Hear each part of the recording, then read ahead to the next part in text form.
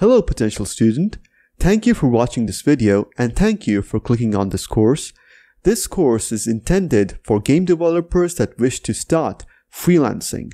As a top-rated Fiverr seller, I can tell you exactly what clients require these days. Instead of focusing on game development, clients actually require a full-stack solution these days. Now, of course, in this course, we won't be using any framework that will help us make a complete backend solution. This is not what we will be doing.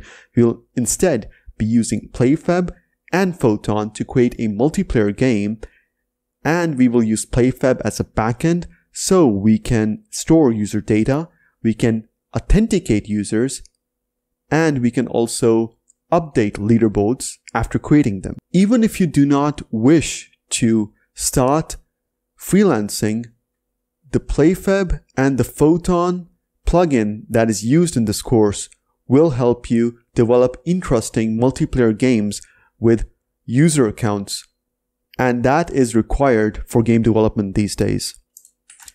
What you see in front of you right now is basically the game that we will develop.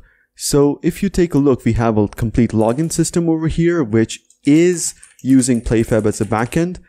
We will also be able to send verification emails to the users that sign up or registered. Right now I'm logging in because this user has already registered.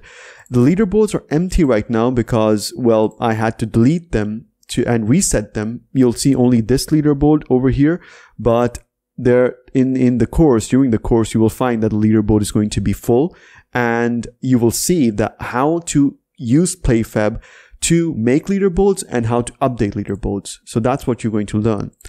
Other than that, you will also learn how to create a complete friend system, which is actually required. Now, I think this user has no friends. Oh, this user actually has one friend.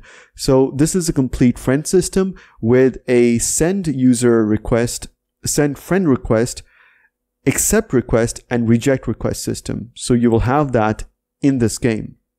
This is very important as nobody is creating a friend system right now. So in this course, you will actually learn how to create a friend system using PlayFab as a backend. And this is something that nobody's doing currently. So if I go online, I can actually select any player. So for demonstration, I'm going to select this player over here. And I'm also going to log in on this user. And I'm going to basically simply start playing the game, and I'll show you what the game is. The game itself is not very exciting because the main purpose is to teach you game development, all the game development services that you need to offer if you wish to basically start offering your services and start making money as a freelancer. So that's what we will be doing over here. So right now you'll see that I've logged in successfully with using another user account, and I'll go online over here and I'll select a female character so that you can, differentiate between this character and that character. And I'm going to go and search for a game over here, and you'll see using the Photon multiplayer plugin, these players are going to connect. Now, of course, like I stated, the level itself is not very exciting, but that's not the main purpose of this course. The purpose of this course is to teach you about lag compensation. It's to teach you about how multiplayer connections work. So if I go over here and I just put this character over here, you'll see that the player movement is being synced across the network, and there is little to no lag almost, because this is what we will be doing in this course. So I can also update the player wins if I go over here.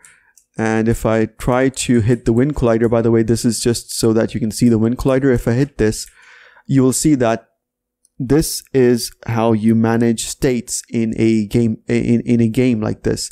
So we will actually be using this system to update the player wins and player losses on PlayFab.